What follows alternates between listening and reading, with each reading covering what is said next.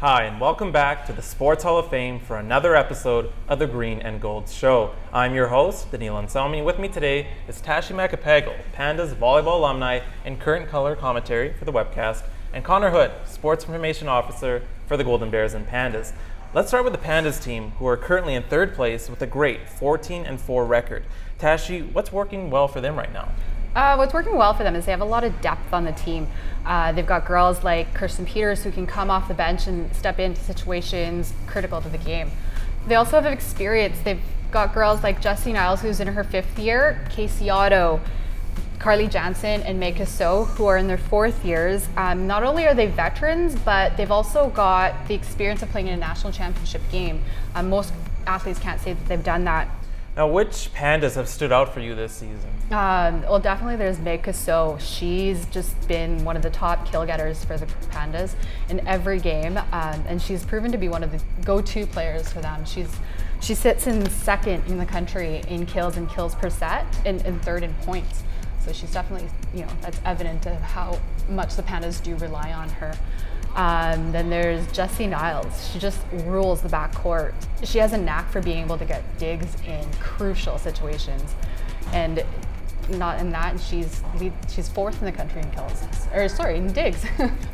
And then there's Bema Lotigun. She's, you might not hear her name as often, but what you don't know is that she is actually an outside hitter that's been converted into a middle. And middles, it's not an easy position to learn, like being one, but her versatility and her adaptability definitely is an asset to Lori. Now there's 3 weekend series left before the playoffs. What do you think the team needs to do to make sure they get on a nice roll right before playoffs?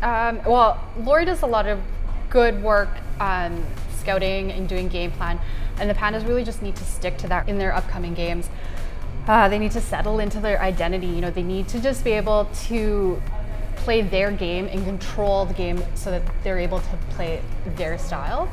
And just some continual improvement, and not just in new things, but just solidifying what they know and what they are able to do right now. And I think their final 3 weeks really set up well for them too.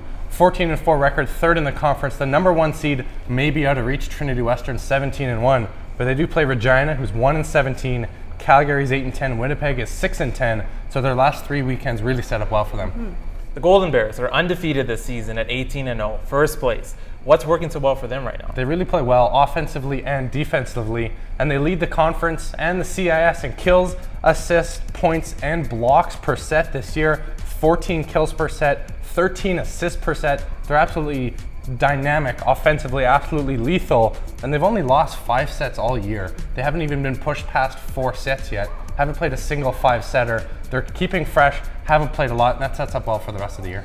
Which Bears have stood out for you this season? I'm going to go with Brett Walsh and John Goranson. Brett Walsh leads the CIS in assists per set, 11.81 assists per set, and he leads the CIS with 697 assists. Considering they've only been pushed past 3 sets 5 times this year, it's absolutely phenomenal. Sits 3rd all time too in the conference with over 2,700 assists, which is absolutely phenomenal. And John Goranson, the middle for the Bears, kind of an overlooked player. He doesn't get a lot of the kills or assists, the stats that people pay attention to, but he's a great attacker, a great server, and a phenomenal blocker. And they do lead the CIS with 2.75 blocks per set this year. Now, the Golden Bears, back-to-back national champs, going for the three-peat. Tashie, as a player, you got to 4 titles in a row as a player. Yeah. So you know what it's like. What do they have to do to make sure that they can get that three-peat, or what mental state do they need to be in? One of the things that they're going to realize is that every team's going to be gunning for them. Every time they step onto the court, they're going to have targets on their backs. Right now, they just have to make sure that they play their game, stick to their game plan, much like the Pandas, and just make sure that they don't, they're a high caliber team and they can't stoop down to the level that the other teams that they're going to be playing against. Next home games for the Golden Bears and Pandas are on Friday, February the 12th, 6 p.m. for the Pandas, 7:30 for the Golden Bears. For Tashie Macapagal, Connor Hood, and myself, this is the Green and Gold Show, and we'll see you next time.